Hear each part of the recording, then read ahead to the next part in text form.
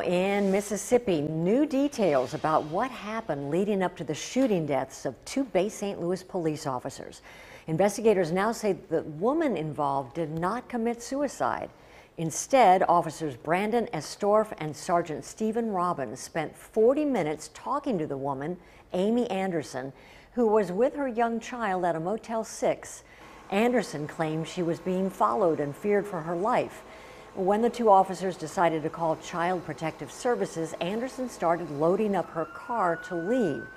That's when detectives say she fired one shot, killing Sergeant Robin. Then Estorff and Anderson exchanged gunfire, ultimately killing each other.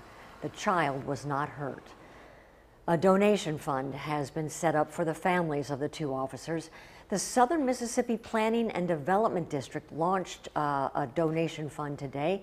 Donations can be mailed or hand-delivered to the Planning District office in Gulfport. Donations can also be made at any Hancock Whitney bank.